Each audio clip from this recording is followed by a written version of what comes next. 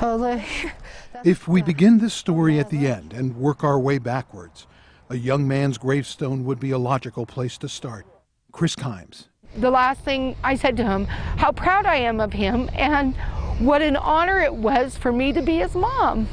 Or maybe we tell you about the plaque placed in Kris's honor in Pioneer Square and show you what we saw the other day, that nobody noticed the plaque or bothered to look down. But if they only knew what this young man did 10 years ago, maybe you do. Maybe we should start there. At the beginning, before any shiny gravestone, weathered plaque, before the unbearable grief.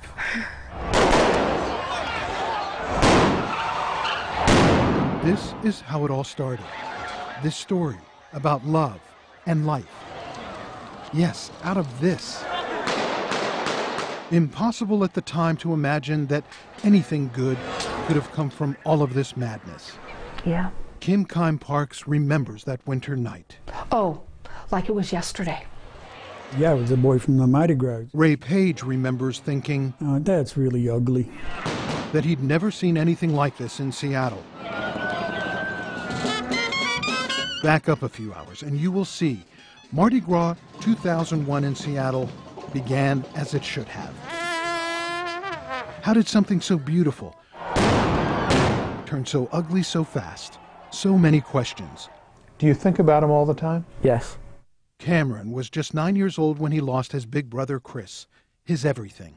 The thing that I loved, the thing I idolized, is all of a sudden gone. What hasn't he been here for? So that's always hard. I actually didn't get to say goodbye to him the way I wanted to. Yeah, we saw it on television, saw him carrying Kris out of the crowd. Oh no, man, he's probably brain dead. And he was. Gone in a second. After someone in the crowd beat Kris Kime to death. You know how he wound up getting killed, trying to save some girl from being beat up. Someone he didn't even know. He's a hero in your eyes. Oh, absolutely. A hero for what he did that night. It has helped me tremendous in my grief. And for what Kris Kime continues to do, even 10 years later. Yeah, Kris's story is not done. Yeah. Even though a gravesite and a plaque suggest it is. What did you know about Kris? Nothing. But Larry Levinson knew he was dying. Larry had about 2 weeks to live, period. Yeah, it was over. He thought his story was written. So the nurse said what? She said, you're gonna be out of here real quick. Meaning? My heart was coming from Kris Kime. A heart of a hero. Most definitely. I think it was the morning after when the doctor came in and patted me on the foot. He says, you received a kidney of a 20-year-old that died of a head trauma. Kris Kime. And next thing I know, I'm getting his kidney. Yeah, I got his right kidney, sits down on my front left side. Kris's other kidney, Jesse's left kidney, went to Jesse Bettis. The kidney just was a miracle. Without Kris's kidney, death. Jesse got to live long enough to go to her daughter Marcy's wedding. It was just so nice to have her there for all of those special moments. She always made the most of life. The family got 6 more precious years with her. My only regret is it couldn't have been 6 more. Jesse would die in 2007. You know, when your soulmate dies, it's kind of like half of you goes with her. Her lungs were eventually what gave out on her, but the kidney was still going strong until like the last week or so. Yeah.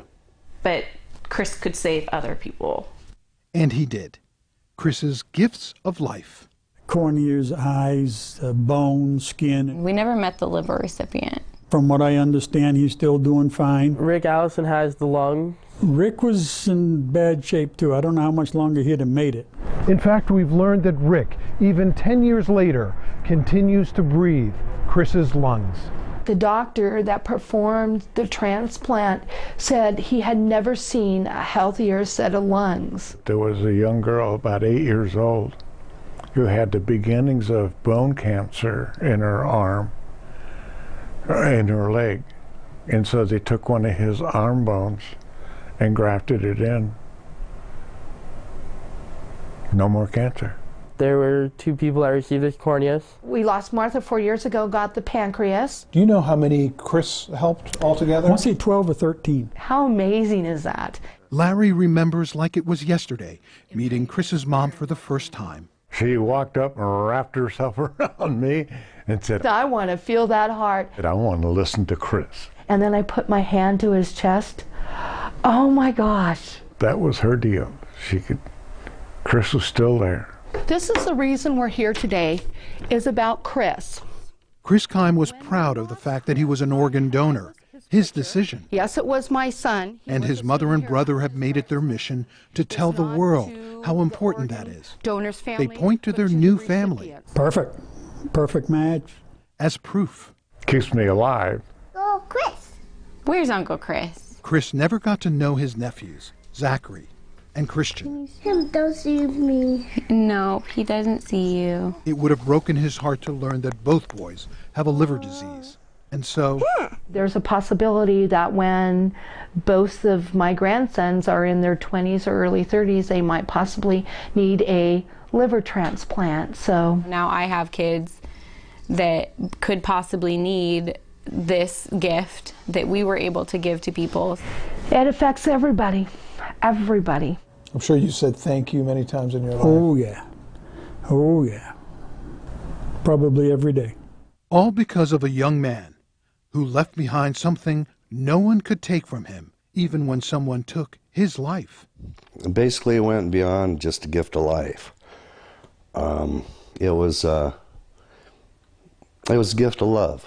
When I think about that heart, I think it's Kris's heart still. That gift. Works fantastic. To help others. I'm still running. They're still working.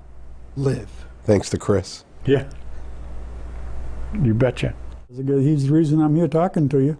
John Sharify. What a gift. What a gift. King 5 News.